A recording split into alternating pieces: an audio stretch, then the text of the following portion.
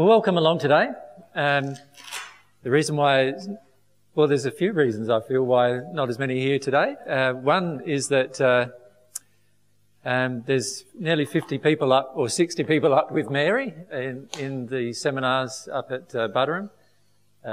She's running 2 workshops today. And so there's quite a few helpers who are helping with that as well. So there's a workshop running in the downstairs room, and there's a workshop running in the upstairs room at Butterham today. And yesterday as well. And so that's why quite a few people are there. And then I think also, I'm not sure what you guys at Brisbane want to do with regard to presentations, but do you like having a presentation available at Brisbane rather than having to travel up to Butterham? So what's probably going to happen in the future, next month there probably won't be any presentation here in Brisbane, but the following month there will be, so that'll be in August. And it will be the same in that Mary will be running some presentations up at Butterham at the same time. So, and then after that we don't know what we'll be doing, so we haven't really decided after that what will be happening, and it will depend on your desire as to how frequently we get down to Brisbane to do these presentations. Today I was going to discuss the subject of the law of cause and effect, but I'm also happy to have a question and answer session with you if you'd like that. So it just depends on what you would like as to what you get today. What would you like? Well, the trouble is the law of cause and effect presentation will take all of the time if we go with it, and I'm perfectly happy to answer questions about it, but the questions will have to be specifically on the subject that we're discussing. That's all. If I leave it open to question and answers, then it gives you the opportunity to ask questions on any subject, which is it's really up to you which one you would like. So who prefer question and answers? I'd say that's less than half. Who would prefer law of cause and effect?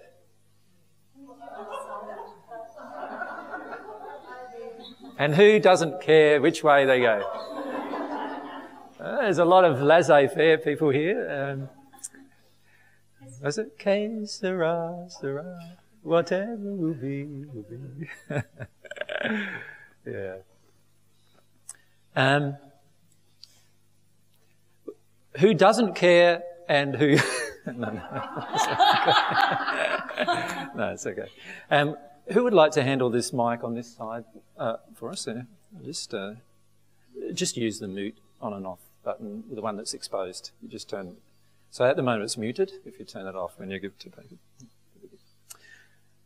All right.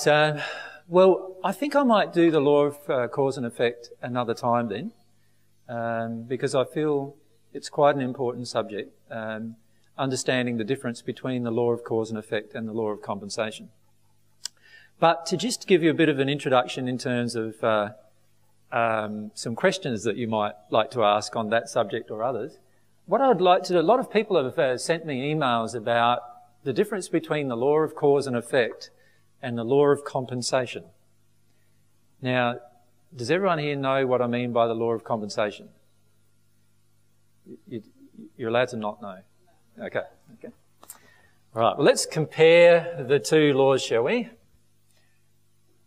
We've got the law of compensation, and then there's the law of cause and effect. All right, so what we want to do is compare the two laws. Yep. Law of cause and effect, is that the same as the law of attraction? No. There's a completely different, actually. Can you explain that too? Sure I can. So the question asked, was that on? I don't think. No, it didn't sound like it was on. Testing. You just got to get close. Okay. Yeah, the law of attraction is very similar to the law of cause and effect in the way upon which it operates. whereas the law of compensation has some very, very specific things involved with it. So I'd like to talk about the law of compensation a bit first. Right? The law of compensation, firstly, it operates upon the human soul. It doesn't operate upon anything else. So it's one of the highest laws of the universe. It's a part of the natural love laws. And remember, the natural love laws are only superseded by the divine love laws. So remember, when we discussed a hierarchy of laws, there was firstly the physical laws, and then there were the metaphysical, or what people call the spiritual laws, the metaphysical. So the physical laws operate upon the physical universe, our physical bodies and all of the other things in the physical universe. The metaphysical laws all operate upon the physical universe of the spirit world, if you like. Therefore, they operate upon a spirit body and everything else in the spirit world. Then there's a whole layer of laws that are soul-based laws. And they only operate upon the human soul. They don't operate upon any other being in the universe other than the human soul. And the soul-based laws are higher in nature than the metaphysical or physical laws. Now, the first section of soul-based laws are what you'd call the laws of natural love. In other words, the laws about love in terms of when you are being loving to somebody else and when somebody else is being loving to you.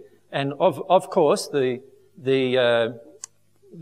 law of compensation revolves around the penalties if you're not loving. And when I say the penalties, the damage that's done to your own soul or to the soul of another person if you aren't loving. And they are all basically soul-based laws. And they are all laws of natural love. And then there's the soul-based laws of divine love. So we'll put that as and the divine love laws all operate also upon the human soul and no other being. So that all the laws of divine love operate upon the human soul, and they're all about the connection between your soul and God's soul. So the connection between yourself and God. So these operate between the connection between yourself and God. These operate on the connection between yourself and other people. And these operate upon the physical part of your spirit body, which is your spirit body. What you call your spirit body, and what a lot of people call spiritual, is really metaphysical. It's still physical body, but it's a spirit one rather than a material one. And then the physical laws all operate upon the physical world. So you've got a hierarchy of laws, if you like. Now, the law of compensation operates upon this level, at that level. So in other words, it operates upon the human soul, and it's to do with the laws of natural love and when the laws of natural love are broken. Does that make sense? The law of attraction operates in a more general sense in that it operates upon all of these laws. It encompasses all of those areas. So the law of attraction there are certain attractions in the physical that occur due to the law of attraction. So, for example, magnetism is a law of attraction at the physical level. Does that make sense? The way your cell structure in your body stays together and is maintained is all about a law of attraction between the soul and the physical world. So these are all things that are physical in nature, and therefore the law of attraction operates upon, or has its scope of operation, if you could think of it as that, upon all of those different areas. Whereas the law of compensation doesn't. The law of compensation is specifically operating at this layer, the soul-based level, the law of natural love. And as a result of that, it is a higher law in the sense that it would determine your happiness to a far greater degree than the law of attraction. So that means that the law of compensation needs to be taken into account if you are unhappy. Because a lot of unhappiness is the result of our law of compensation at work because we've been acting out of harmony with love. So, for example, let's say I'm in a relationship and the relationship is pretty topsy-turvy, you know. I'm not that happy in the relationship. Well, there's only a couple of things that can be going on there for me in the relationship, and they'll be related to the laws of love being broken at the soul level in the relationship. So whenever I break or my partner breaks a law of love, then what will happen is the law of compensation will kick into effect, and there'll be automatic soul-based pain in the relationship. Does that make sense? So that's very, very different than the law of cause and effect, because the law of cause and effect operates again, like the law of attraction. It has its scope of operation in all areas of the universe. Physical, the spiritual world or the metaphysical world, but also the soul-based world as well. The law of cause and effect has its operational scope in all of those areas. Whereas the law of compensation only has its operational scope in one area, which is the second highest hierarchy of laws that God has created, the human soul-based laws. Does that make sense to everyone?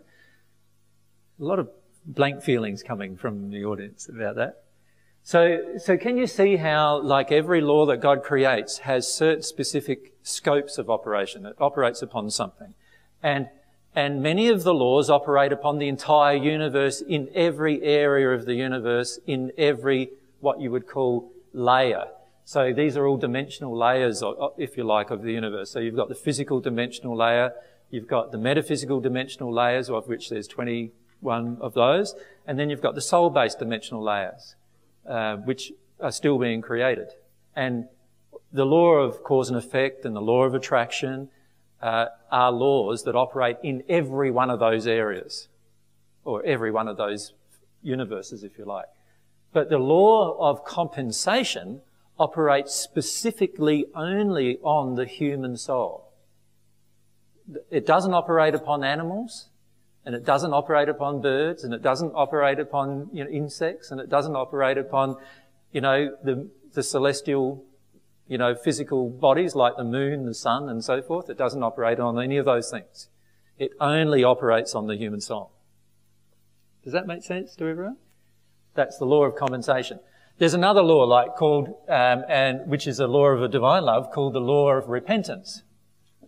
And that also only operates upon the human soul. It doesn't operate upon any other part of the universe other than the human soul. And the highest laws that God created all operate upon the human soul. But the law of repentance is a law linked to the law of divine love, the laws regarding divine love, and as such are higher than the law of compensation in their operation. So in other words, if you're not sorry for what you've done at the heart level, then you will have to pay for what you've done to the nth degree until it's completely paid for. That's what the law of compensation will demand of you. Whereas the law of repentance says if I am sorry, completely sorry in my heart for what I've done, and I'm repentant, I don't want to do it anymore, and I really have a feeling about that inside of my heart, then God's love can flow into you and take away the law of compensation operation on your soul. And what that means then is that the law of repentance is greater in its operation than the law of compensation. So all the laws have a hierarchy of operation, every one of them. And the highest possible laws are those that operate upon your soul. They are the highest laws of the universe. And they are the ones where most of us are totally unaware of, and they are also the ones that cause the most unhappiness for the human soul. So as people, it's because of our lack of awareness of the laws of love that causes the majority of our own unhappiness. Right? Now, just to give you an example of that, if I have a disease, let's say I've got a disease like maybe heart disease, right? Well, heart disease is actually something that is being demonstrated in my physical body. So you could say there must be a law of cause and effect operating with regard to this heart disease. In other words, the effect is the heart disease, and there's got to be a cause. Now, unfortunately, with the way people on earth work, is that we assume the cause is, I've got a blocked artery and like my body just isn't functioning properly and I've been eating too much cholesterol and all of those kind of things. But the problem with that kind of thinking is that it doesn't address the cause. It just addresses the effect. There's a reason why you eat the wrong food. And the reason is actually got a cause. Does that make sense? And it's not that food's got a lot of cholesterol in it. There's a reason why you like food with a lot of cholesterol in it. Like, who goes for butter rather than margarine? Most people do, don't they? Just about. So why is that? Because there's something inside of their body demanding it. There's something inside of them emotionally demanding it. And our body just responds to our emotions.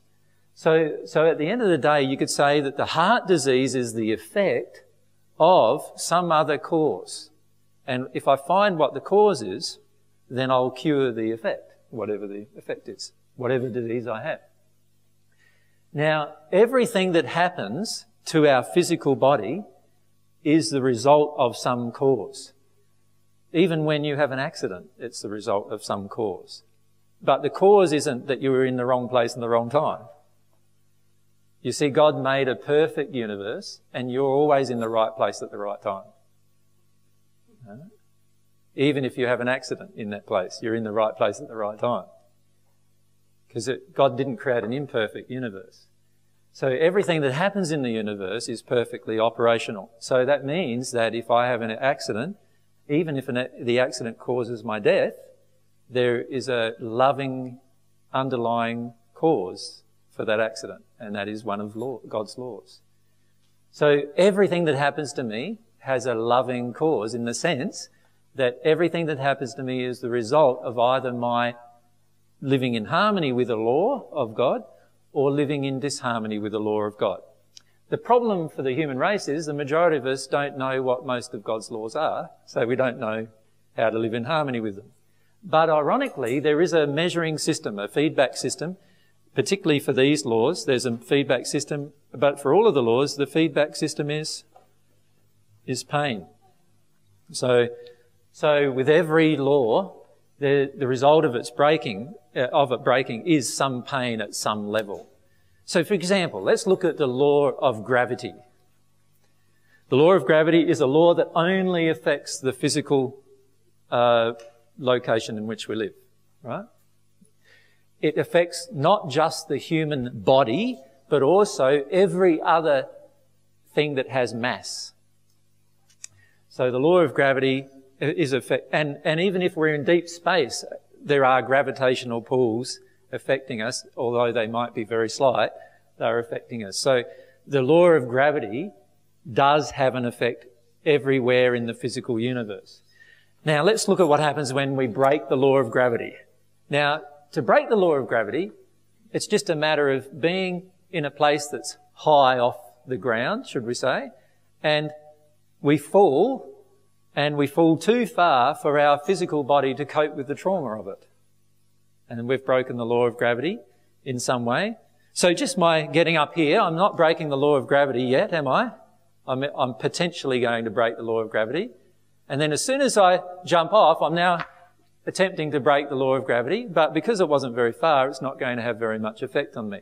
But if this was the side of a 10-storey building and I just jumped off, obviously it would have a lot larger effect on my body. So that's the law of gravity. The law of gravity, when I break it, causes some physical pain. It's telling me that actually you went too far here. And you went so far that your own physical body could not cope with it. Now, there might be a number of reasons why I broke the law of gravity. One might be that somebody pushed me over the edge of the building. And the other one might be that I jumped. In other words, I committed suicide. And the other one might be that I accidentally fell. So I was on a ladder or something like that and I accidentally fell. Every one of those situations, you broke the same law, the law of gravity, and there will be an effect in every one of those situations of breaking the law. There will be an effect. That's a law of the physical. But with those things I mentioned, if I chose to break the law of gravity, knowing that what its effect would be, in other words, if I jumped off a 10-storey high building hoping to die, there's a soul-based law now that kicks into it. And the soul-based law is about the sanctity of life.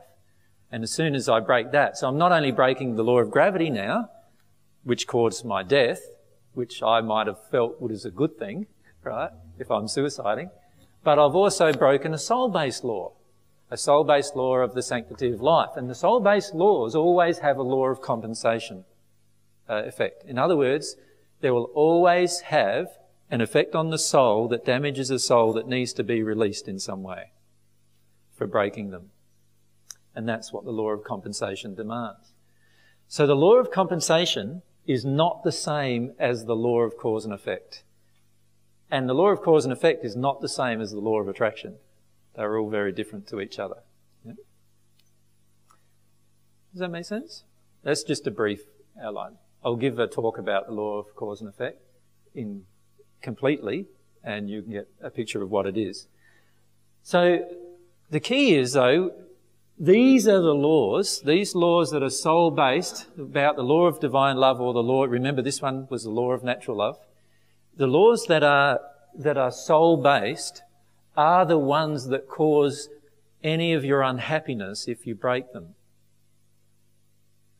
Whereas the metaphysical and physical laws don't cause much or any unhappiness so as much if you break them, unless you break them in a way that creates a soul-based law being broken as well. So, for example, with the law of gravity, if I break the law of gravity and it's an accident, there is very little effect on me, actually, personally, in terms of my personal harm.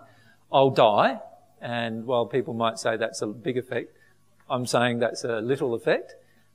You'll pass, and you'll be in the same condition you were before you passed, and you'll have a spirit body that you can utilise, the same as you could utilise your physical body.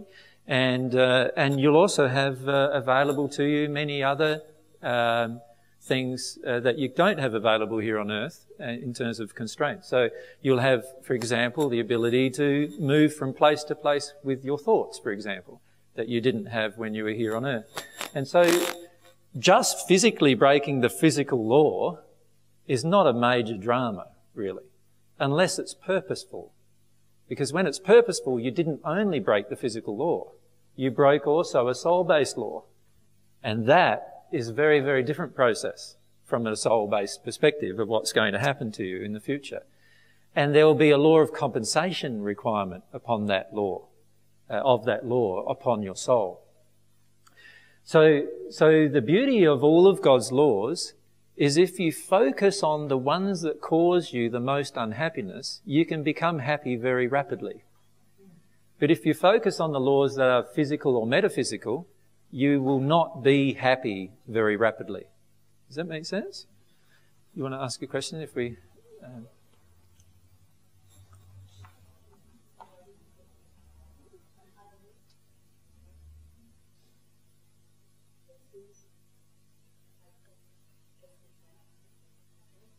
Can I have the mic?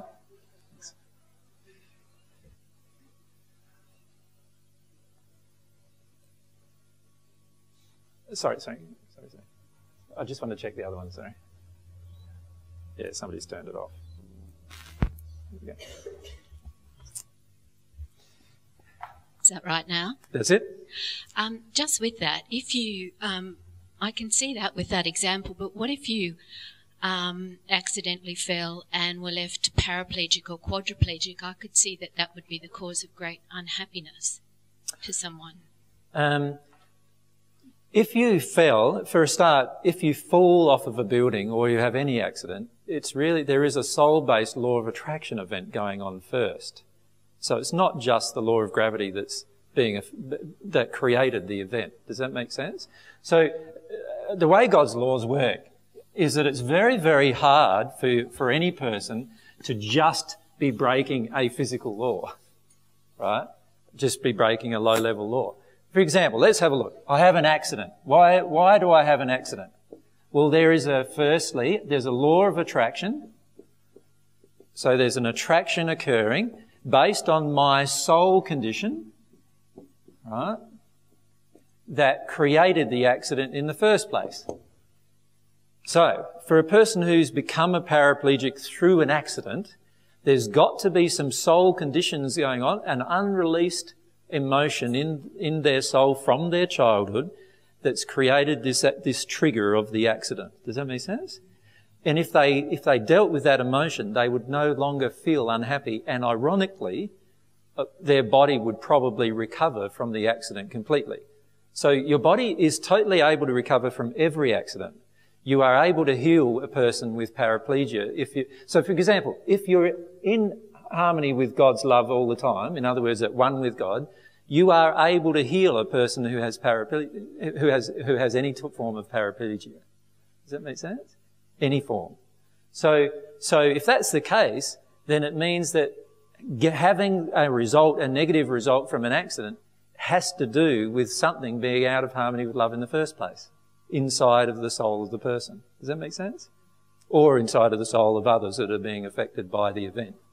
So even for an accident to occur, there has to be a law of attraction operating upon the soul condition of the individual before the accident occurs. Now what I'm saying is, if you could isolate the soul condition, if you could put the soul condition aside from a moment and say the person has a perfect soul condition, and then they fall off a building, now would those two events even occur? Probably not, right? Because it's impossible really. But if that could happen, then you'd only break the one law, which is the law of gravity, and it would have no effect on you emotionally. Because emotionally, you'd be fine with it. Does that make sense? You wouldn't even feel the pain of it actually, right? But where the pain comes from is the soul condition that created the event. That's where the pain really comes from. And the soul condition creates a law of attraction, which then is the cause of an event, and that causes the effect, which is there to help you address the soul condition. So one of the things I would feel if I fell and became a paraplegic was maybe one emotion I would feel would be feeling confined and powerless. Well, that would actually be the emotion that created the event in the first place. That would be one of the emotions that created the event in the first place. In other words, I didn't deal with a feeling of powerlessness from my childhood. Does that make sense? So you can't look really at any of God's laws in isolation. But can you see how a soul-based law of attraction, was operating upon a soul condition, whatever the condition is, my fear of being powerless, that creates an accident, right? And the accident had a cause. The cause was not that I was in the wrong place at the wrong time, but rather there was something in my soul condition that attracted the entire event in the first place. Right? That was the cause. And if I address the cause, then the effect can disappear. So if I address the cause, which is this powerless feeling and all these other feelings, then I can actually recover. And if I'm connected to God as well in the process, I can recover completely. So you could actually, if you were in the position where you were growing towards God, and you were growing towards a one-ment with God, and you were involved in this process of receiving divine love, you could actually have an accident, because you're still not perfect. You could have an accident. That accident could cause a physical problem in your body, which you personally can heal by becoming at one with God in the process, by actually addressing the underlying soul emotion that created the accident in the first place. There's a lot of feelings of confusion. So talk to me about them. What's the feelings? Far away.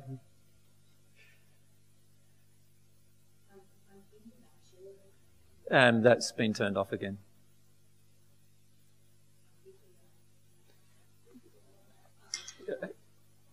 There's only one switch you need to touch, can I? No, not that one. Not that one on. Leave it like that. Don't switch that plastic thing across. That's okay. I'm thinking about children, yep. and I understand, that it's not a small child's law of attraction. So whose is it? That's what I'm wondering in some circumstances. Like often it will be the mother, but I'm just thinking about like the work that I did for a long time. Yep. He is the child. Yeah. Who's in the child's environment? You've got the mother's emotions. Yeah. You've got dad's emotions. Who else? Could be grandparents. Could be some grandparents around mum. Yeah, could be And grandparents around dad. step-parents. Or step-parents, couldn't it? Any of those people. Yeah. Right? Now, all of these people will be affected by what happens to this child in some Yes. way. Right? Who else is involved in this child's law of attraction? Siblings. Siblings, so there could be some brothers or sisters involved in the process. Right? Who else is involved in their environment? Teachers. Okay, so we've got some teachers.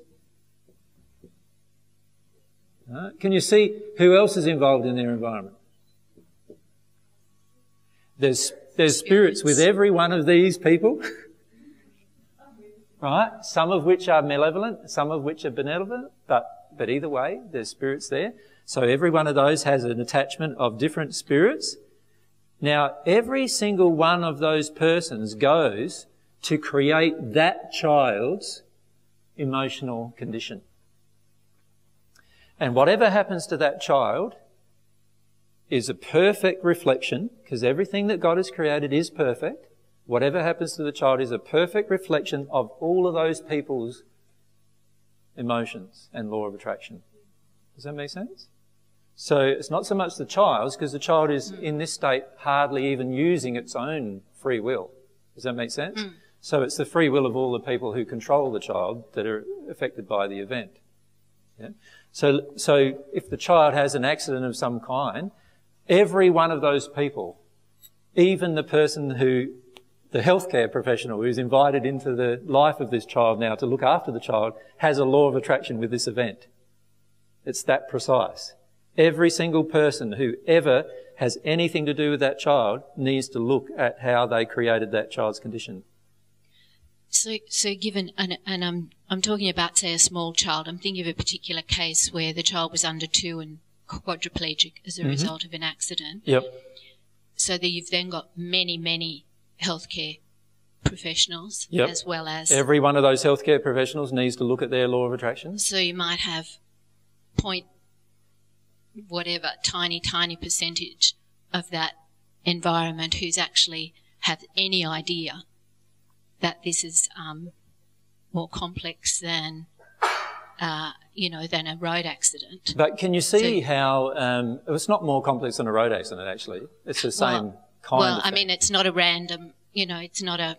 No, There are emotions involved. Totally, we need to see every event as not a random event. Yeah. The time you just slip and with your knife and cut your finger while you're chopping up the veggies is not a random event. None of them are random events. Do you understand? God's laws are perfect in every way, and therefore every single law operates perfectly. So if you've slipped and cut your knife, cut your finger with a knife, there's something going on. There's something emotionally that this event was created by inside of yourself. And that applies to absolutely every single event. So, a well popping in the USA, right, that's exploding huge amounts of oil, that also is a law of attraction for us here. Why? Because we get a video of it in our living rooms, right? And it has an effect on us here emotionally. So we were actually a part of the event's creation. Do you understand? That event we helped create. Right? And it was an emotion in us that helped create it. So this is the trouble with blaming anybody else for a creation, is that, and all we need to do is solve this, is if each single person just looked at my own particular emotion that I felt with regard to any event that comes towards me, then I'll resolve the underlying soul reason inside of myself as to how I helped create the event. Does that make sense? That's the beauty of how the whole universe operates. Every one of God's laws is perfect. There is no accident. There's no accident. Ever. What I think I'm asking is there any, I understand that as an individual we can only deal with the emotions that we feel about whatever event we're attracted to be part of. Yep. But say in that, I mean, this is not my job any longer, but in that position, there's no way that all of those people are going to deal with their emotions. Is there can the child be helped by No. a couple of people dealing with their emotions? This gets to the law of cause and effect. How can the child be helped if nobody who created the child's condition is willing to look at the reason inside of themselves as to how they created the child's condition? If they're not willing to address the cause, then how can you help the whole process? You can only help the process when everyone involved is willing to address the cause. Does that make sense? This is why it's so important to learn the divine truth on the planet, because we all have a part in the creation of every event that actually comes into our sphere of operation. So as soon as you become conscious of an event, so let's say tonight you're driving home in the car. Why do you happen to be driving home in the car at that particular time, by the way? You know, there's all these things that we're doing something because of a whole series of choices and decisions we made, right?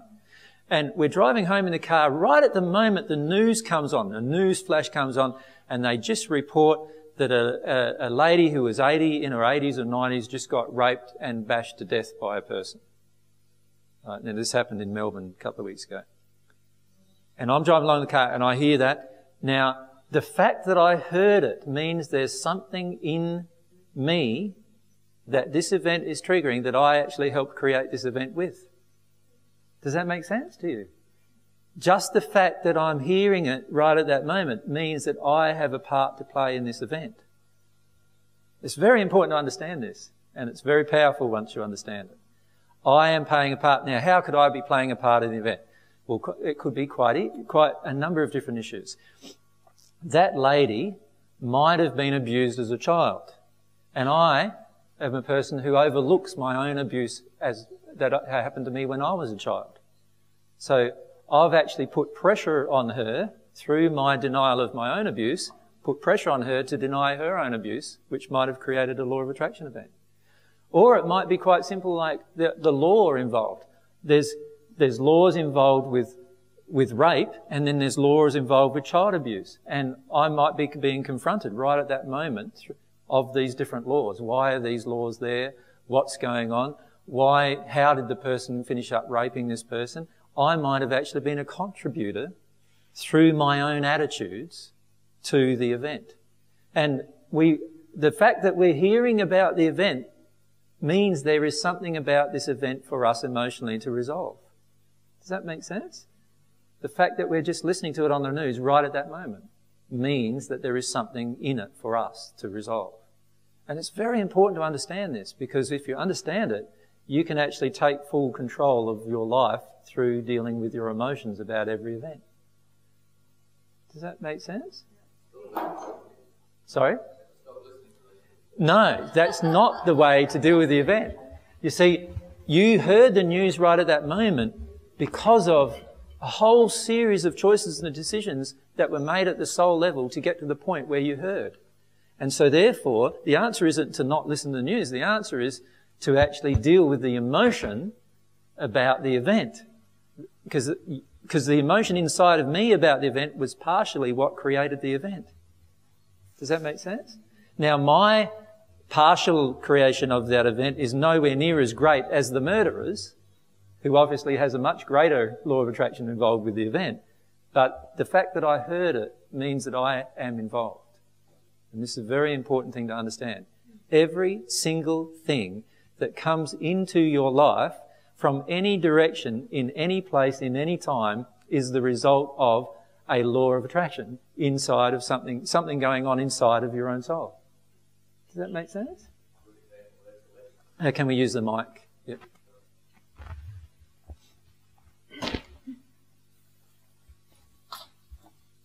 I just had a short one. I was just saying a good one for that is elections. You get what you vote for, don't you?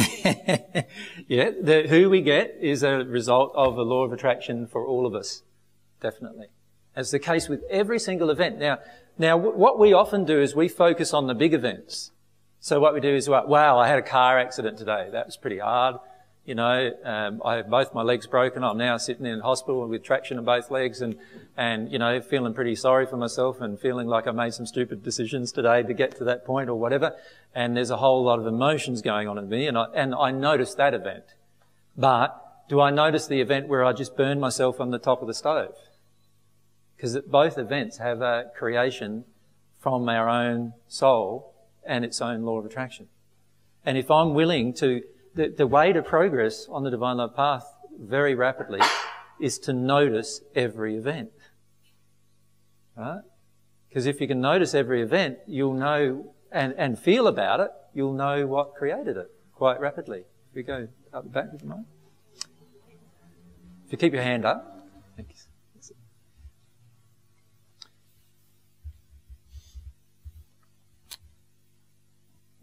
Hello.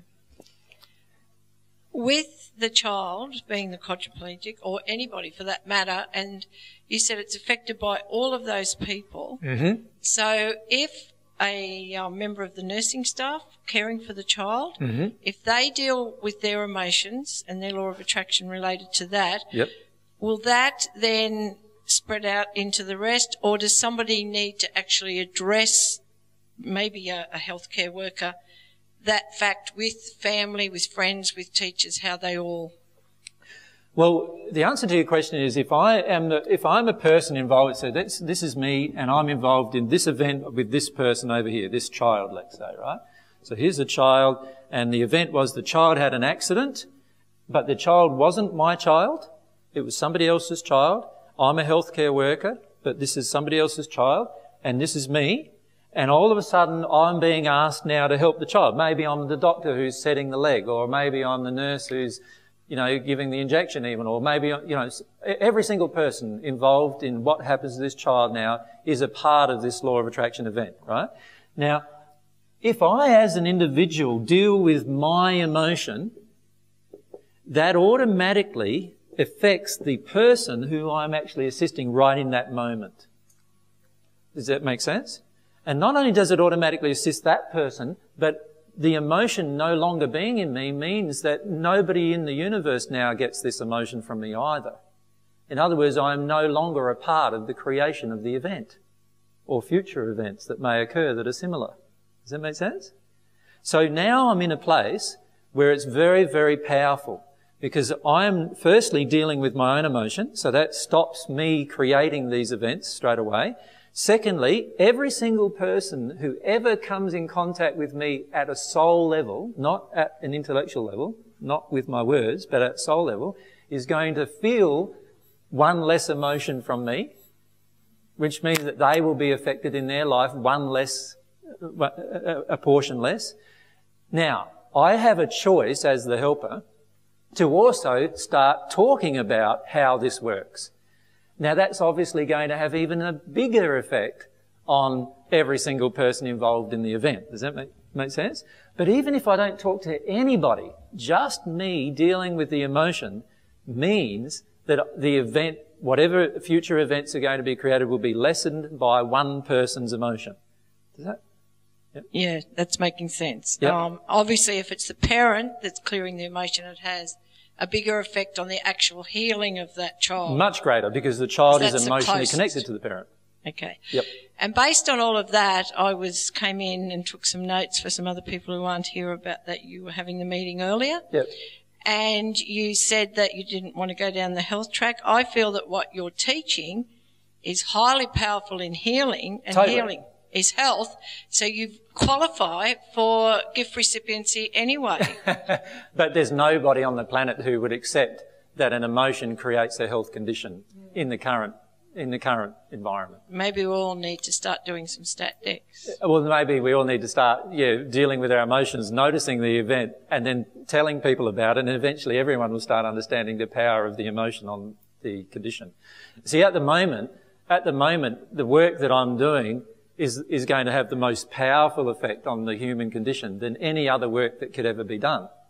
This includes any work you choose to do with the soul. That's going to have the most powerful effect on every single thing that happens on the planet. Every accident is going to be affected by it. Every disease is going to be affected by it positively. Every politician decision, every legal decision, every healthcare decision, all of these things are all going to be powerfully affected, I agree. But that doesn't mean the government at this day will recognise that as occurring. But the truth is, when you put it into practice in your life, you can see it doing it.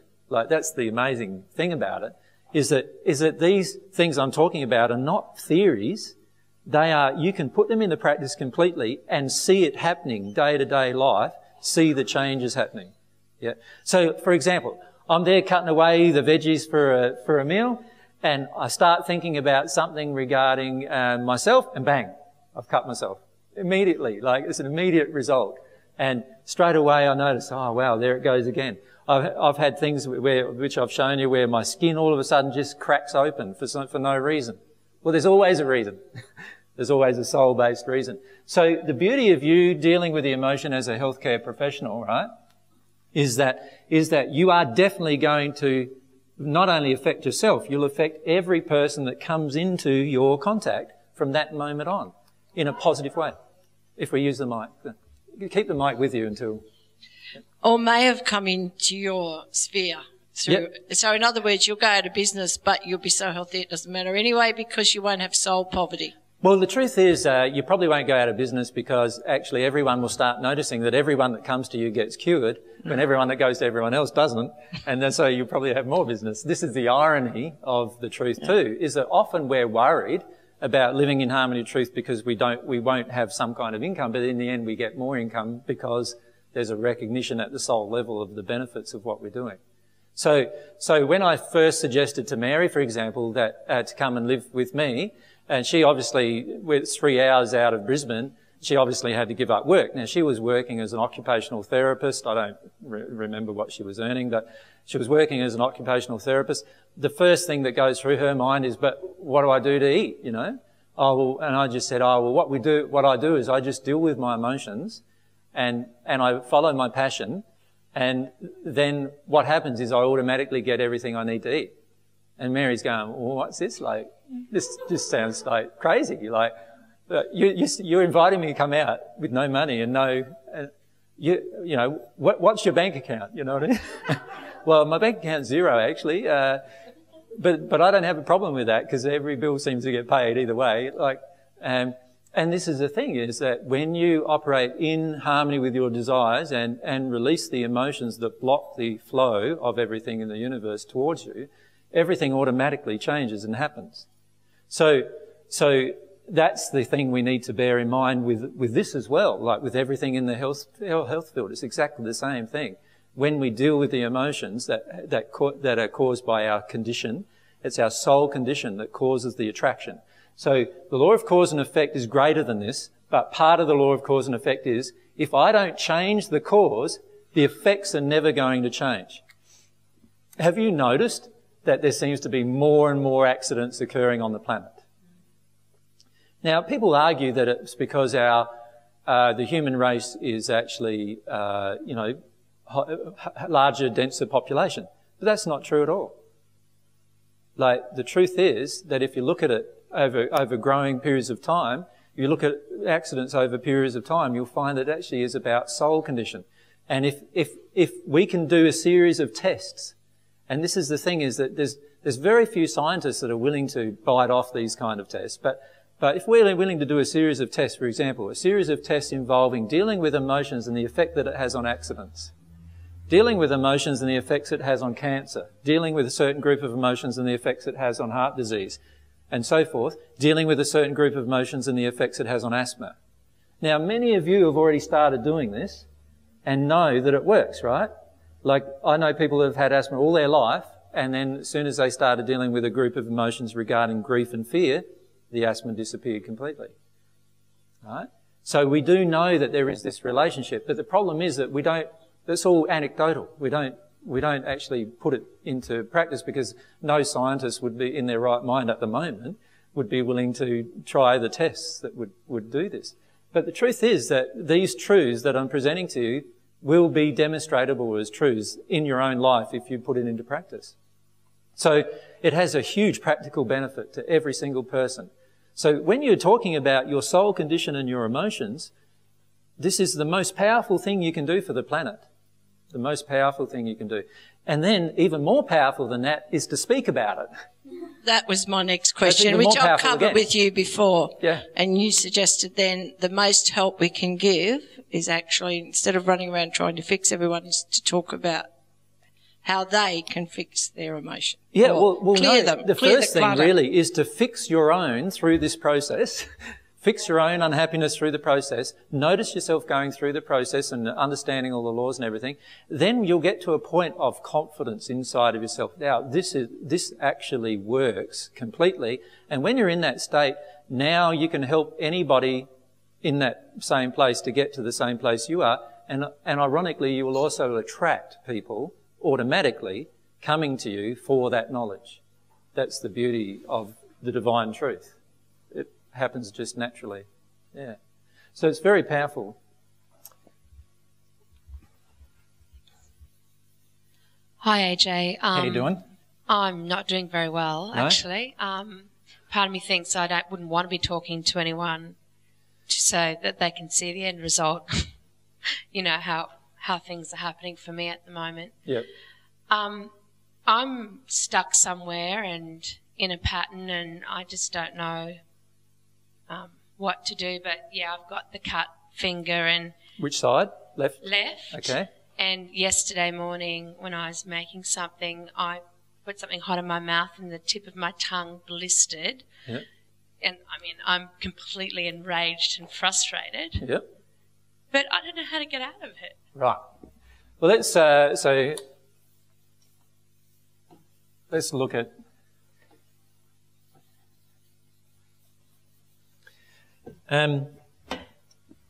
I notice that a lot of people are still in a lot of anger and rage, and there's a lot of resistance still in people generally. And what we need to do is we need to be honest about our anger and rage. Right? Now, I know you have been, but let's go into it a bit more deeply about sort of anger and rage and how honest we need to be about it. Now, firstly, rage and anger, and I say this over and over, but it's very important, is a choice. Now, why would I choose to be angry about something? Sol, you want to, just Mike, where's the mic? To deny your grief? Yeah, because we're taking an active action to do denial of something else, isn't it? But why do we choose anger? Because it's... Because it might not be denial of grief. It's one option. Because it's... When you're angry, you're usually blaming it on someone else? Yep, so can you see the step? It's blame. I want to blame others. Does that make sense? It's good. Any other reason you think of? I've heard that anger is powerful and... Okay, it feels like I'm in control. In other words, powerful. Yep. That do for the moment? Yeah. Okay. So what Sol's just given you is two things that we're often doing when we're making choice of anger. Firstly, choice of anger is, I want to blame you, rather than actually me deal with the underlying deeper emotion inside of myself. If I want to blame you, I will blame you till the cows come home and even afterwards. Right? In other words, I'll even die and still be blaming you. And 1,000 years' time, I'll still want to be blaming you for whatever happened.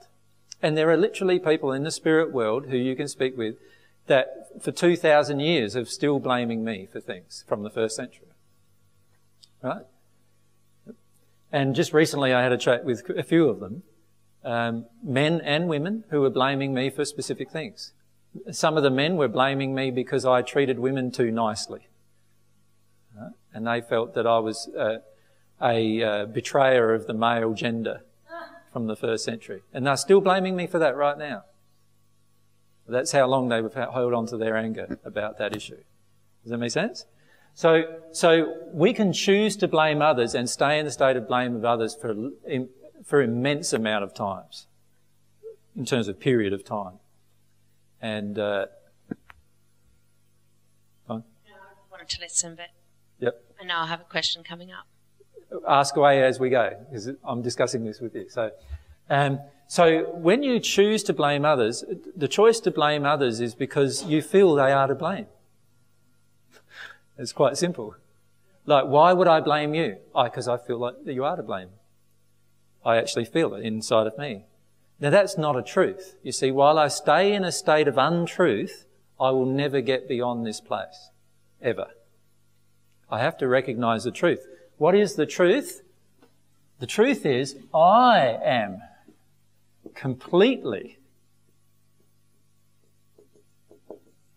responsible for my own law of attraction, for my own attractions. In the sense that my soul condition is what is attracting it, and who can change my soul condition? Me. Oh, nobody else can they? I can't feel your emotion for you, can I? No. You might want me to, but I can't. It's as simple as that. Now, if you look at the majority of rage and anger on the planet, it's all because we all don't want to take responsibility for our deeper emotions, and what we want is somebody else to blame so that we don't want to feel it. Now, there's a number of reasons why we want to do that. One is that we want other people to feel our emotions for us. In other words, when we were young, we were taught that we're totally incapable of feeling and experiencing all of our own emotions. And so we finish up getting taught, and we finish up believing that we need somebody else to feel our emotions for us. You know, this was easily created in me. You know how it got created? I'm there crying as a child, and I'm 4 years old and I just fell over, let's say, and I'm crying as a child, and the very first thing my mother does is she rushes, picks me up, and goes, this is, and feeling her own, or avoiding her own pain. She's going, oh, poor child, and really nursing the child. And what's the child now doing is being suppressed from crying, and it's being taught that actually mummy's going to share every painful event with me. That's what it's being taught. That she's going to share every painful event. Now, I'm not talking about caring for your child in a practical way. I'm talking about sharing emotionally in a painful event. And so we're taught right from that time, mummy's going to share every painful emotional event with me. I didn't feel like I had that. Well, yeah, the flip side is true, though. You want people to share your painful events. I wouldn't mind. Does that make sense? Yeah. See, when we don't have it, we want it. When we do have it, we demand it. Either way, it's still a demand projected upon somebody else. Do you follow me? I guess I'm realising some of the reasons I'm feeling so much fury and frustration. It's mostly work-based. I feel powerless at work. So let's look at the causal emotion. I'm in a job I don't like. Well, actually, I'm in a job I do like. I'm in a job that... But why are you getting angry then? I'm in a job where the people who are in charge, I've judged them, and I feel obstructed in doing my job. So you feel like if you could do your job the way you wanted to do it, you'd be happy? Yeah. But I know that sounds arrogant the way it's been phrased, but I think that I've brought intelligence to the role, and the reasons I was selected for that job, I'm now prevented from exercising those qualities. So let's be honest about what's going on. Whose law of attraction is this? Well, I mean, like everything you've said to me, in my head I know it. It's all familiar. Yeah. Yet still I'm making the wrong choices. Okay, well, let's go through this. So let's go through it again. Whose law of attraction? Well, it's mine, because it's happening to me. So what are you attracting? So let's look at the attraction. What's going on? You've got obnoxious... How do you spell it? Something like that? They're not obnoxious. They're just... You tell me what they are. They're obstructional. They're obstructing you? Yep. Same old story all my life, not letting me speak. Actually, in meetings, to do the projects where I'm the project manager, even though they're higher in me, and this is my first time in the public service, they just talk over the top of me. And it's just like, I find that really difficult. Yeah, keep going. I also think that I've got a better grasp on some of the guidelines. I've been asked to, I'm in a funding body. Yep. I've been asked to bend things, sign off on things. So you're being asked to compromise? Yeah. You're being forced into compromise? Yeah, I am. I'd like to stand on my desk and tell them where to shove everything, but I don't because I'm scared. Well, that's anger. So what you described there are a heap of things happening to you. Yeah. They're what's happening, and they're happening because of...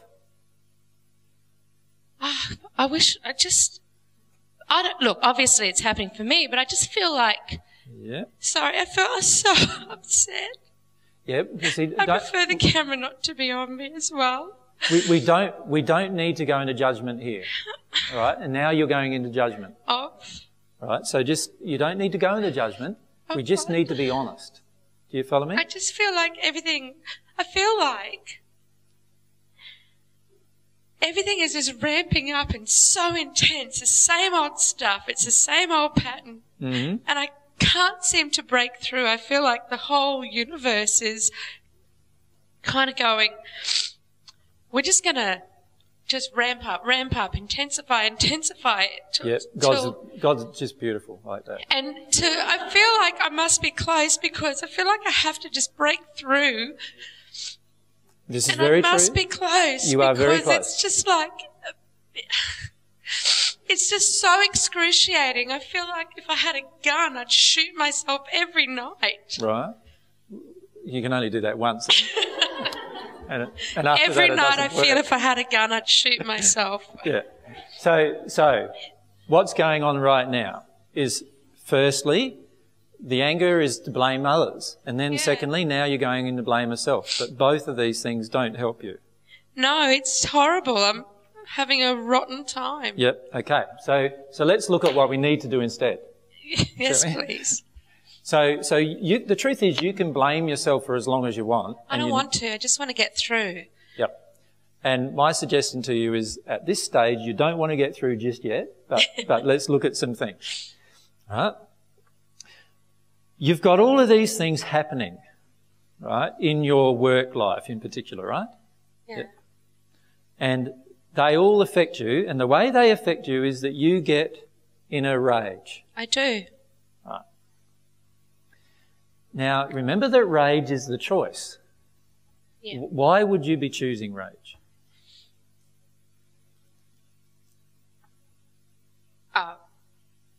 Because I don't want to feel something, because it's a habit. Because rage is a habit. What does rage get you? Nothing in the end. Exhaustion. But it must be getting you something. Otherwise, you wouldn't continue doing it. I don't do it at work. I mean, I feel it. Yeah. I feel it, but I say things like when I have all this stuff piled on me, I say, certainly I can do that, but it will mean that I can't do that. Are you okay for this priority to change? Whereas really I just want to scream obscenities at her. Right. So, I mean, I guess that counts as rage. I'd say so. You see, whether it's just not expressed verbally. Whether it's expressed or not, it's still rage, isn't it?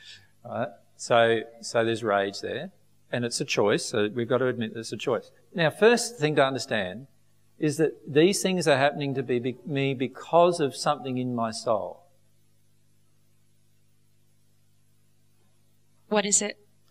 Well, firstly, you need to hear what I just said. These things are happening to me because of something in my soul. And this is very important for everybody to understand. Anything that's happening to me is happening because of something in my soul. Right? Not in somebody else's soul, my soul. So this event and this event and this event and this event, all these events you're listing are all about something going on in your own soul. Now, the fact that you're in a rage means that you don't want to accept that. You see, if I really accepted it was happening in my own soul, how could I ever get angry with another person? Can you say that again, please? If I really accepted that this was all created by my own soul, how could I ever get upset with another person? Because I don't like the feeling. and I don't want it to be happening. No, what you just said was you gave me an excuse, but not a reason. Right? Let's look at it logically. If my own soul is creating these events around me, how can I ever get angry with other people about these events being created? Can you see logically? I can. So don't go to the excuse just yet. Let's just look at the logic of what I've said first. Yeah, I can. All right? Yeah. So if you can see the logic, these things are inside of me, and God's beautiful universe and beautiful laws are all getting these things triggered by these events. In other words, God's beautiful laws have all been set up perfectly to enable me to access the underlying emotions that cause these events. I've got a thought that I'd like to either take or dismiss so I can keep. Is this law of compensation because I've been a high school teacher, and I've probably done this to lots of people? Well, rather than trying to work out at this point what it is, what we need to do is work out why you're getting angry. Okay. Because can you see, I can talk to you about what the underlying soul cause of every one of these things are, but if we do that, we don't address the issue of why you're getting angry, do we? Yeah.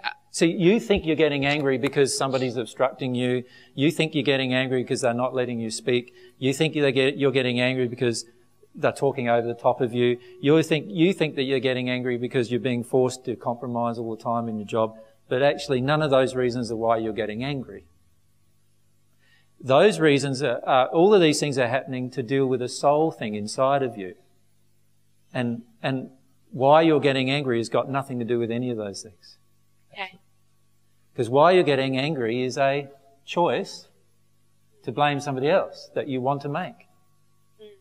It's got nothing to do with these things happening to you. The truth is, I could make a list of 1,000 things happening to you that you get angry about, right, let's say, and none of those things that we list would be the reason why you're getting angry. Because all those things could happen and you could not be angry about them. You could be getting into the deeper emotion instead, couldn't you? Yeah. You could be making that choice. So there's got to be a reason why you're getting angry. Can you see what I'm saying?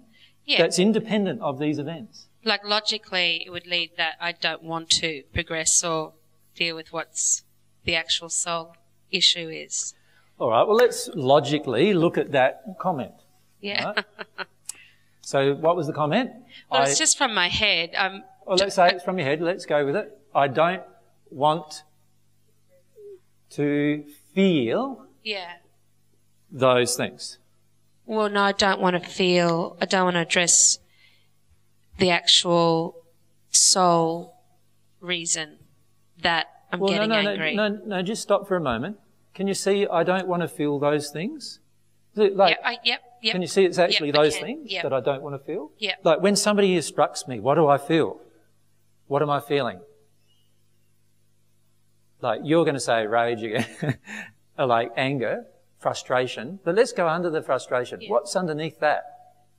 What am I feeling? Confusion.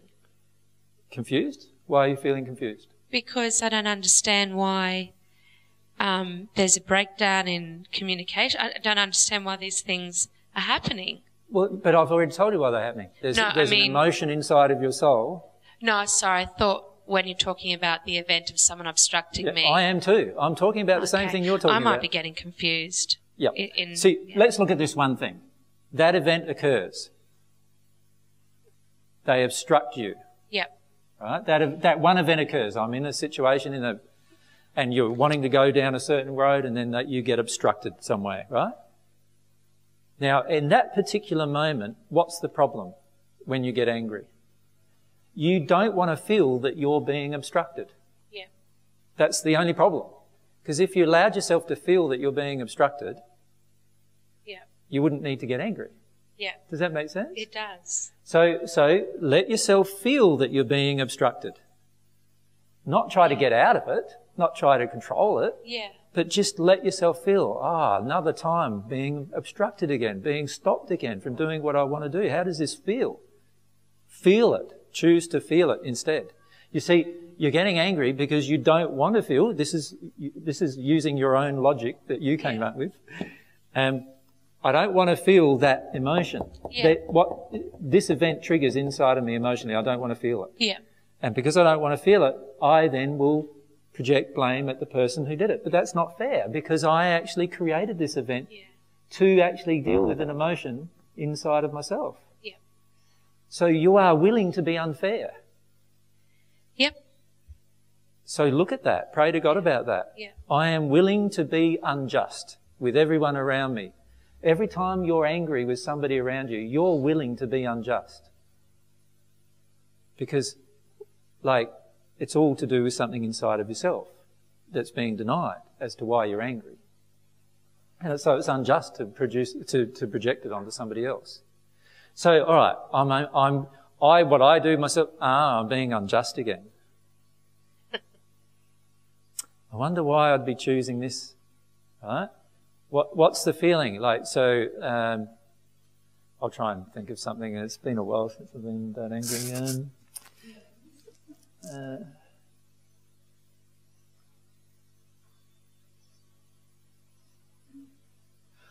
Here's an event from a few months ago. Mary comes up and asks me how I feel. I start telling her how I feel, and she tells me, and she basically doesn't listen to how I feel and tells me how she feels about how I feel. Make sense? And I got frustrated. I felt frustrated. So why would I feel frustrated with that? Somebody's asked me how I feel, and I start talking, and they're not listening to how I feel. They want to tell me how they feel, really. That was the whole point of them asking me how I feel. And I feel frustrated with that. Why am I frustrated with that? You might feel she doesn't care. She doesn't care. That's the truth. She doesn't care. In that moment, she doesn't care, does she? That is not just my feeling. The truth is she doesn't. Right? So she doesn't care. What do I feel? I don't want to feel that she doesn't care. I don't want to feel. How does this feel? Oh, no, my own partner doesn't care for me. How does that feel? And I don't want to feel that. I don't want to come to accept that and cry about that. Does that make sense? And so you get frustrated instead. So it's just a choice. I didn't want to feel the truth of the situation, which was in that moment, Mary didn't care for me. Does that make sense? In that moment. Now, it doesn't mean she doesn't care for me all other times, but in that moment, she didn't care. And I felt that. And that's my law of attraction. Now, I can choose to get angry, and if I get angry, then I don't want to feel that she doesn't care. Does that make sense? So I'll tell her, you don't care for me, and off you go like that. All you're doing is projecting the blame at them for not caring for you, when it was something in your own soul that needed to be released that created this law of attraction event in the first place, where she didn't care for you, where you attracted a woman into your life that didn't care for you. Does that make sense to everyone? So I can choose to feel the event, or I can choose to deny it. Now, why would I choose to deny it? Deny the event? Because it feels bad and I don't want to feel it. I want to blame somebody else. I want to be unjust. I want other people to share in my emotions with me. Right? I want everyone to know how effing angry I am. Like how frustrated I am. Right? Why would I want that? Is it very nice? How does it feel when you're on the receiving end of that? Does that feel very nice? Then why would you think that it'd be just to give it? Right? So we need to look at, instead of blaming ourselves and instead of blaming others, what we need to do instead is allow ourselves to make the choice to feel the emotion that is being triggered by the event. Does that make sense, Livy? Yeah? Now, if you allow yourself to feel that emotion that's created by this event and that emotion, this event and the emotion that it creates, you won't get angry. You will actually start seeing these emotions as beautiful events to help you get closer to God. That's how you'll see them. Are there any other tips for me? Certainly. So let's go through a few more things. The reason why you get angry, let's look at it. We've identified one thing from a logical perspective, that you don't want to feel. But I could not want to feel and still not get angry with somebody else. Okay. Couldn't I? Can you see that? I like, let's thought say, about that. Can you see that I could say, no, I don't want to feel obstruction in my life, so I'm just not going to feel it. But I don't have to get angry with you every time you obstruct me. Yeah. I could choose instead to never see you again in my life. Couldn't I? I could choose to avoid it some other way other than anger. That's what I'm saying. Oh, yeah. Right? So there's a reason why you choose anger. And it's not just because you don't want to feel. Because if you didn't want to feel, you could go numb, like a lot of people do. Yeah. You know, you could tune out and zone out, and you could meditate for an hour or two a day and detune yourself from all this stress, and that might be a way of managing it. Do you know what I mean? But why do you choose anger as a way of managing it? It's not just because you don't want to feel. It's got to be another reason. Can you see that? What's the other reason? Well, what do you feel when you get angry, like? Noticed. Yeah. Okay. Yeah. So when you come home and you let everyone home have it because you couldn't let them have it at work? I'm trying not to do that. Yep. Yeah. So how do you feel, though, when you're angry? So it's noticed. So when I'm angry, so anger gets me, what does it get me? Attention? Notice?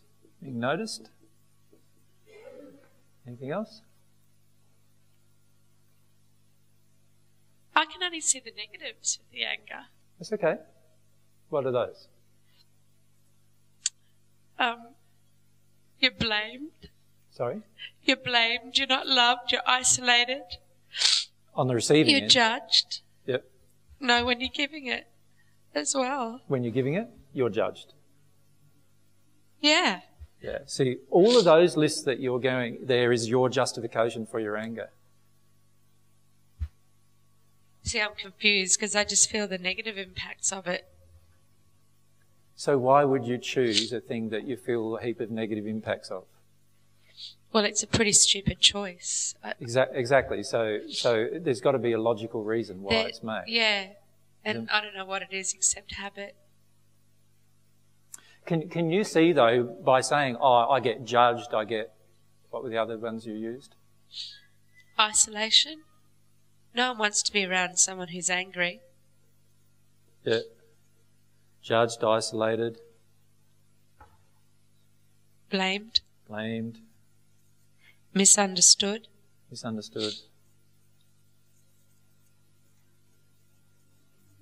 Now, do you think that's all just? Well, yeah. Do you really? Well, understandable. Like if I go and throw a big tantrum because I'm so furious and I'm not choosing to feel my stuff and everyone doesn't want to be around me, then I think, well, like it doesn't feel good, but it's understandable, you know. Yeah, but what I asked is, do you think it's just?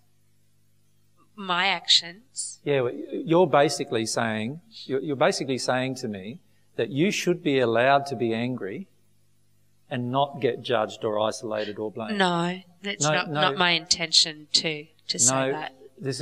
I'm saying a truth to you, Libby. Okay. Now. You do believe this. You believe you should be allowed to get angry and not feel any of those emotions. Not in here, I don't feel that. Yeah. Well, that's something big to have a look at. You feel that you should be allowed to get angry and still be loved. You should be allowed to get angry and still be accepted. Yeah. You believe that? Yeah. Yep. So you're even blaming others for the results of your own anger.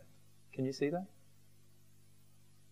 Yeah. So you're not saying to yourself, oh, I'm getting judged again. That's my own creation. You're more saying to yourself, you're hurt that you're getting judged when you're angry. You're feeling hurt. Yeah, but I also don't want to be angry. No, you do. You do want to be angry. But I don't like it. But by the way, the reason why I'm belabouring this with Libby is because the majority of you still getting angry are in the same place, where you are totally justifying the reasons for your rage. Right? Firstly, you don't want to feel the underlying condition and emotion, but there's another reason which I haven't identified yet, notice. It's still there to be identified as to the reason why I'm willing to be angry. Because the truth is, if I didn't want to feel, I could just go numb, couldn't I? I could just go numb, and when somebody does something, I just, no response. I could choose to do that, couldn't I? Why do I get angry instead? There must be a reason, other than just that I don't want to feel. Does that make sense?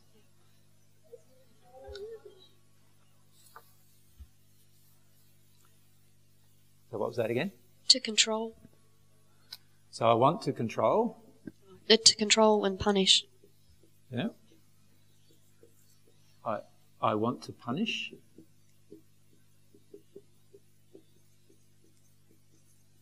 And it's also to make others responsible for the stuff that I don't want to feel. Okay.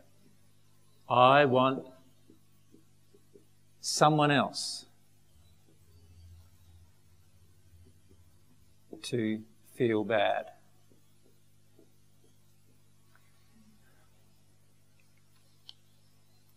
Can you see we're starting now to get to more what's really going on inside of anger? Like what's really going on is you want a number of things that you're not getting, and it's not just because you don't want to feel the underlying emotion. It's because there's a lot of other things going on.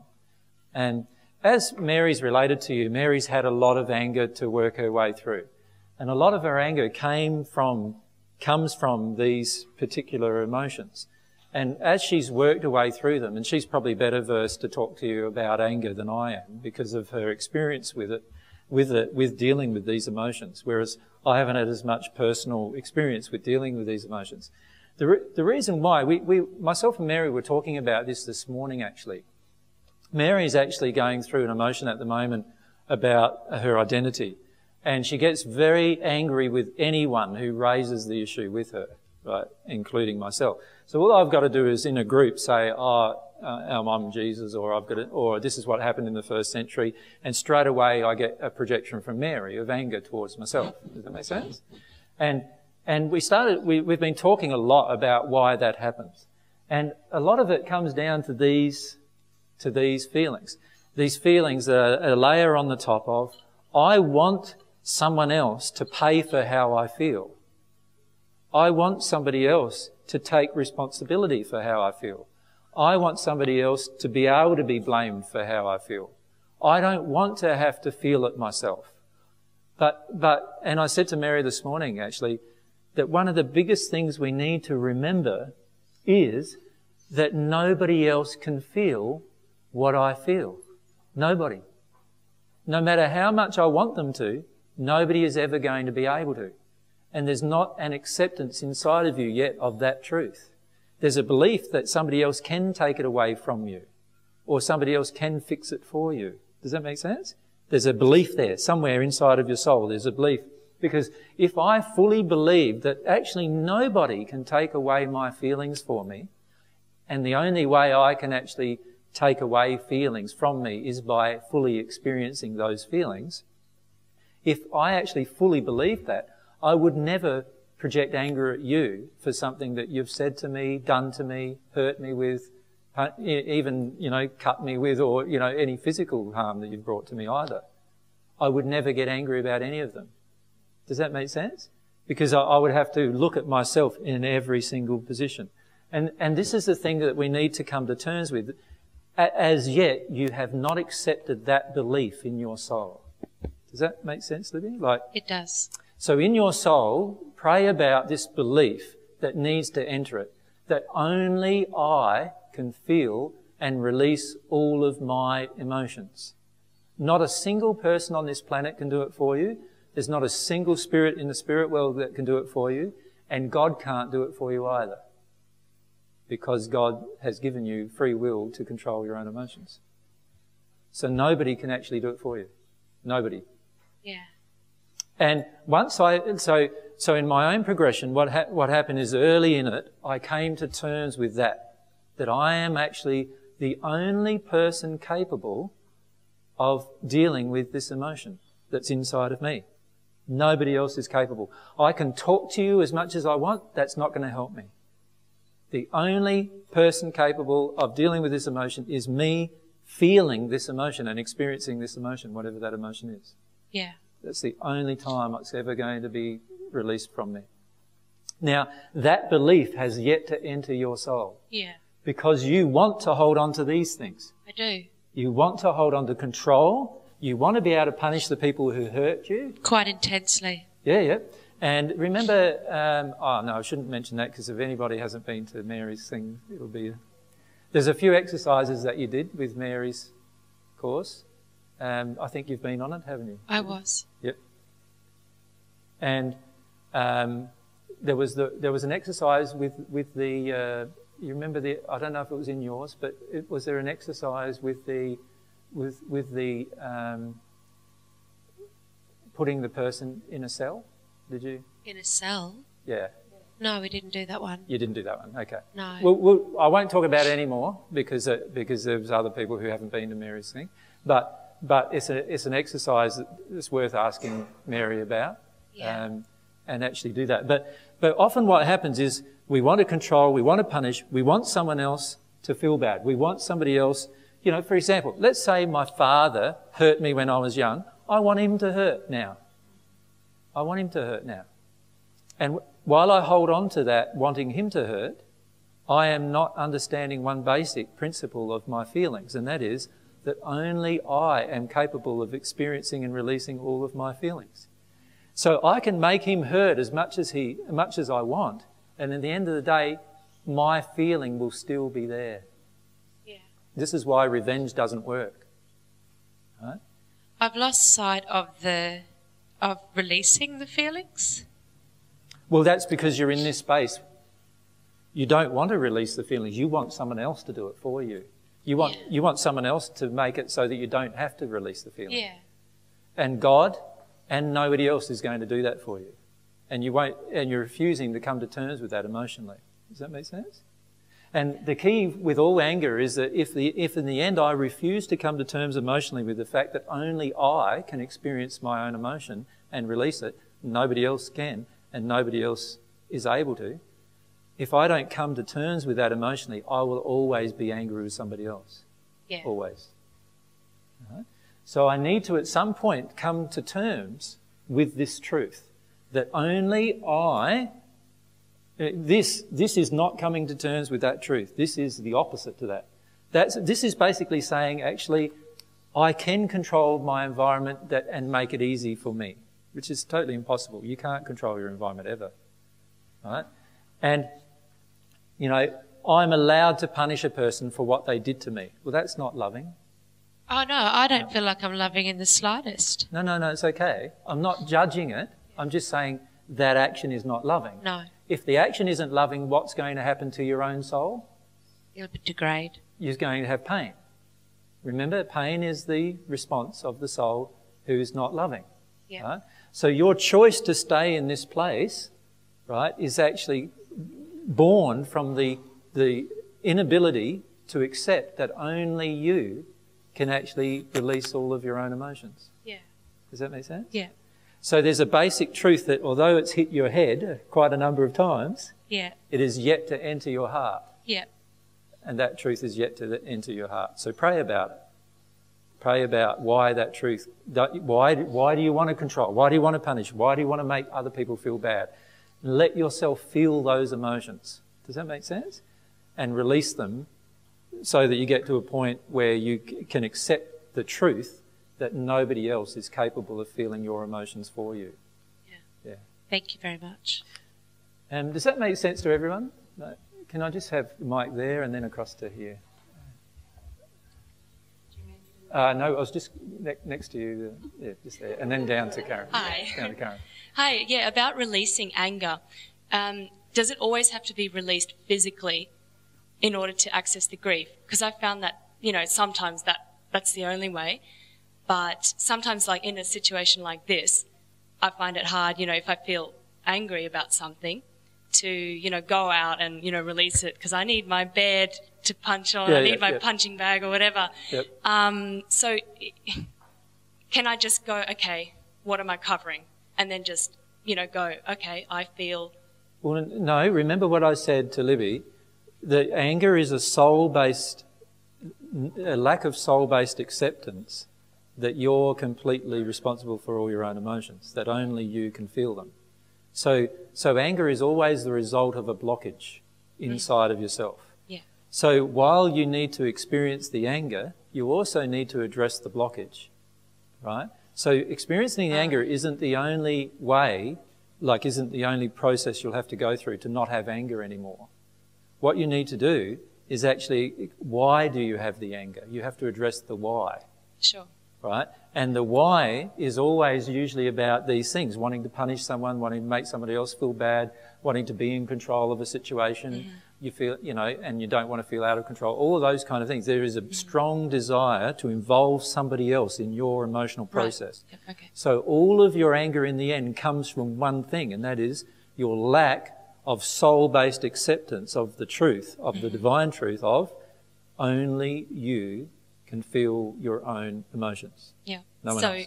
if you don't want to use anger anymore, first find out if you don't want to have anger why do I anymore, want to you be need to angry? address the reason why you have yet to accept that truth that I just stated. Because otherwise you're always going to use anger. Yeah, you're always going to use anger, and you'll have to go bang, bang, bang, bang, and so eventually you'll get intense. through your anger and into grief. But you'll need to do it 100 times. You'll need to do it for every emotion. Does that make sense? It becomes too much. And in the end, it's just going to be a very frustrating, long-winded process. You're far better off dealing with the blockage as to why you cannot accept the truth that only you can feel your own emotion. Because most of us, what we do is we grow up not wanting to feel our own emotion. We're taught by our environment and our parents not to feel our own emotion. And we start making other people feel our emotions instead. Right? So why do I sit here in rage towards you? Because I want you to do something for me that I didn't want to do for myself. Yeah. That's the only reason why, really, in the end. Right? If I was willing to do it myself and willing to go through the emotion myself, then I would never get angry with you. And if I accepted inside of myself that only I can feel my emotions, then I would never want you to experience it. Ever.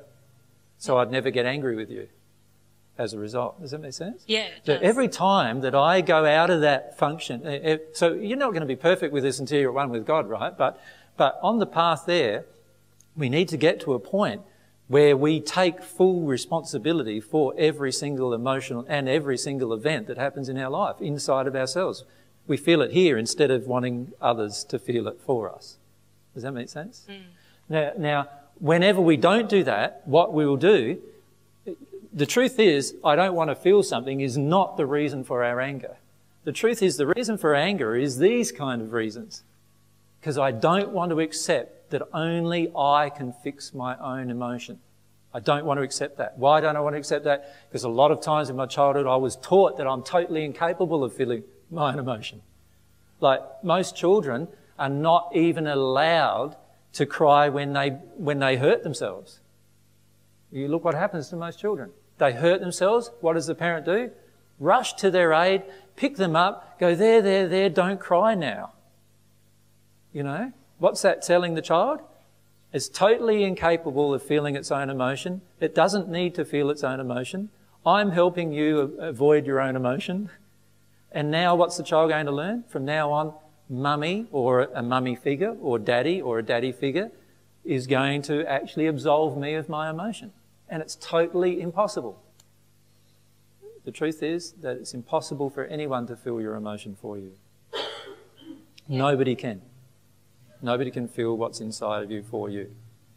And from my own progression, what I had to do is come to terms with that very early on.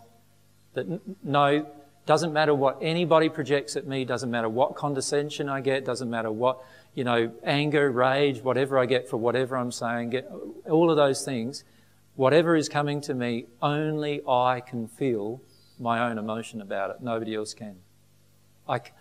How can you stand in front of an audience of 200 people and control them?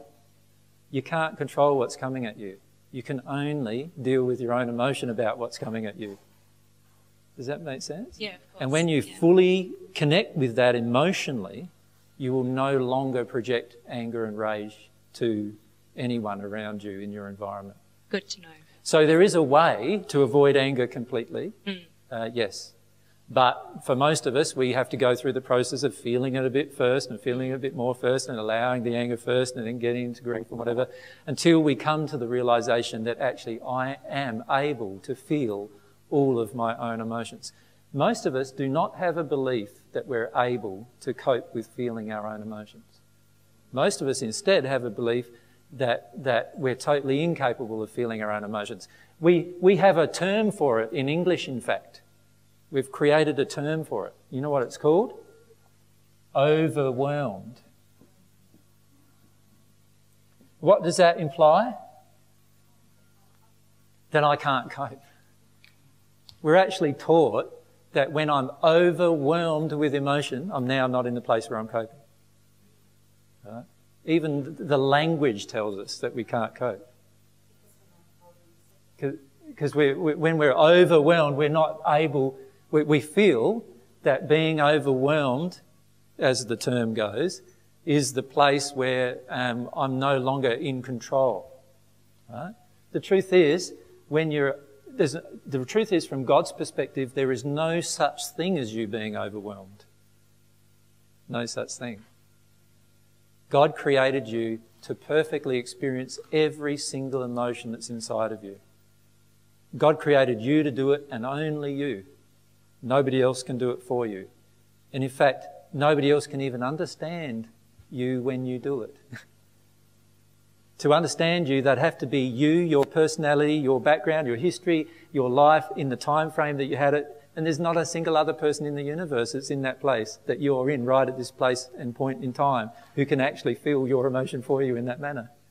Not even your soulmate's totally incapable of feeling your emotion in that manner. Does that make sense? Only you can feel your own emotion. Yeah. And when you believe that here, you will stop being angry. Good. Thank you.